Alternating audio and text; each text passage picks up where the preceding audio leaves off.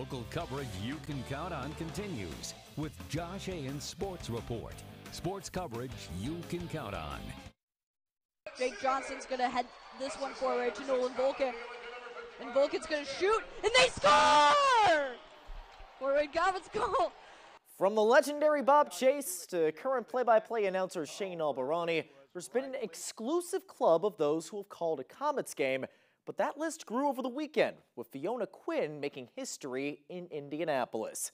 With Albarani recovering from a sore throat, the broadcaster handing over the headset to Quinn last Saturday. Now, the Wayne High School grad becoming the first woman to call a Komets game in the franchise's 72-year history.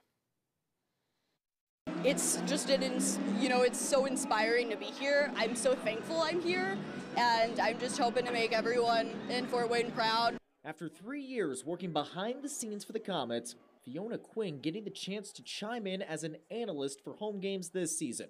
But on Saturday morning, Quinn raced down to Indianapolis to help out an ailing Shane Albarani.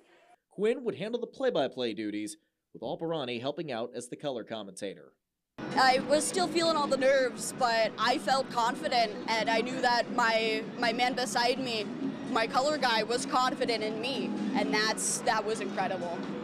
Now, you may call it beginner's luck, but Quinn had a front row seat to calling the rare goalie fight. And the linesmen are going to let him go!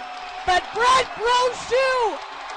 Driscoll wanted it, and Driscoll got it, and Brent Brochu! I was here when Ryan Fanti got into a fight against Wheeling, and just the energy in the broadcast booth then was incredible, and I wanted to bring more energy, just like what was out on the ice, into the booth and into the game.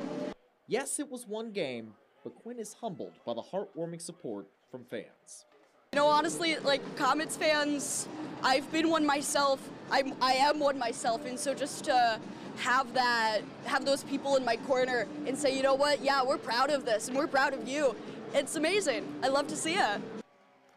Along with her work with the Komets, Quinn is in the middle of her freshman year at Indiana Tech.